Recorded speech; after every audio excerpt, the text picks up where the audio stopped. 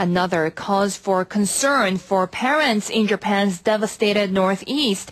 A medical consulting firm in Tokyo has detected radioactive material in the urine of 104 children in Fukushima Prefecture, site of the troubled Fukushima Daiichi nuclear plant. The firm collected urine from children aged 6 or younger in Minamisoma City to check for possible internal radiation exposure. Of 1,500 samples that have been analyzed so far, 7% contain traces of radioactive cesium.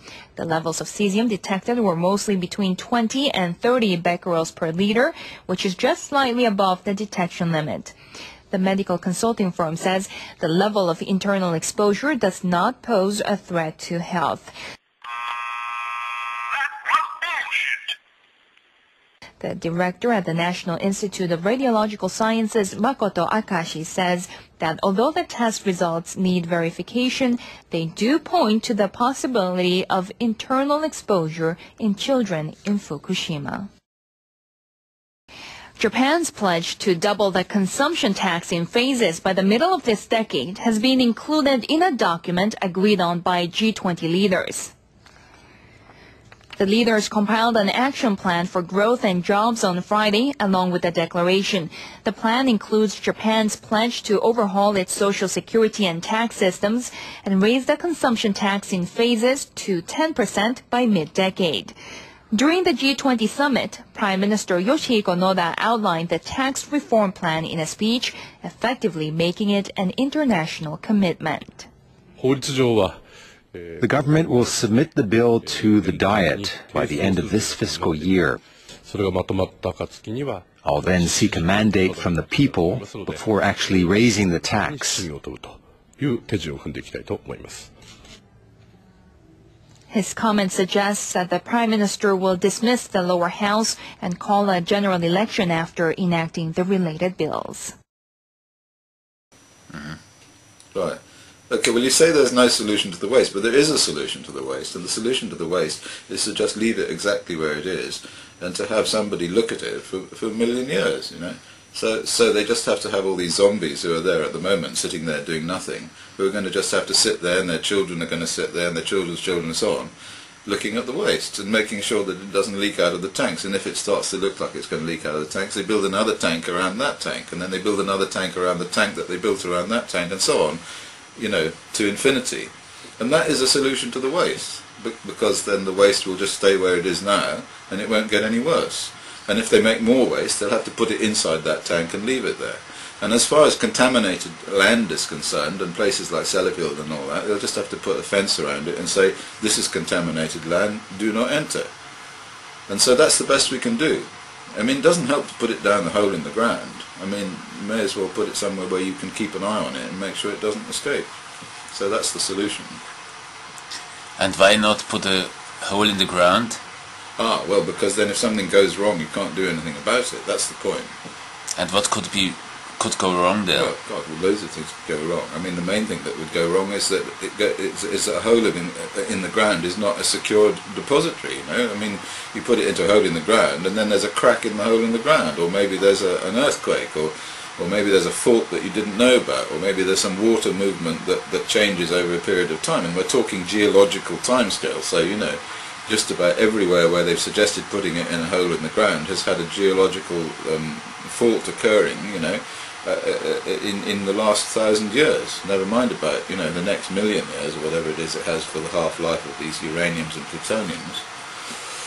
So you can't actually guarantee that if you put it in a hole in the ground, something won't go wrong. And you can't pull it out of the hole in the ground. That's the point. I mean, the Forschmark idea is not one in which they put it down in the hole in the ground and then they can take it out if something goes wrong. They can't. They just pop it down and pop the next one down and pop the next one down and so on and send it all down there, and then they seal it all up. Well, if something goes wrong, then they can't do anything. Whereas if it's where it is at the moment, at Sellafield or wherever it is, above ground or in some kind of big hangar or big kind of area where they kind of look at it, then they can look at it. And if something goes wrong, they've got all their detectors and their Geiger counters and whatnot, then they can just repackage it and put something around it. But they have to sit there. Yeah, they have to sit there forever. Absolutely, yeah, sure. Well, it serves them right, isn't it? They shouldn't have made it in the first place. And I've no doubt they'll pay them a lot of money for sitting there. So yeah, they can sit there and I mean, maybe they should have special uniforms, like, you know, guard of the nuclear waste, and they could have like special kind of green uniforms with special badges, like Superman or something, you know. That make them feel good.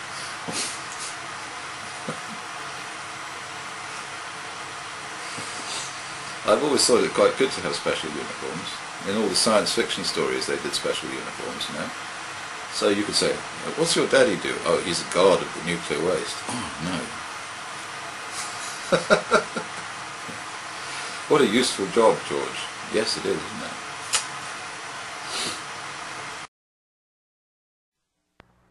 it? In any disaster, your livestock need protection too. In case of nuclear attack, radiation is as dangerous to animals as it is to people. A good animal shelter is a 2-story basement-type barn with a hay-filled loft.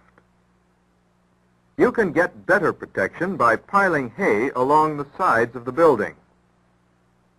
This gives more shielding, and shielding cuts the radiation danger. There are many more farm facilities that can be adapted to serve as some kind of shelter. For detailed information, get your free copy of Your Livestock Can Survive Fallout.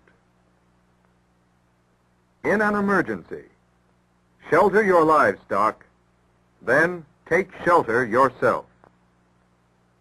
During any disaster, natural or nuclear, you may be forced to survive for a few weeks with the supplies you have on hand. Will you be prepared? We suggest you store a 14-day supply of food. Choose foods your family likes, that require little or no water, can be eaten without heating,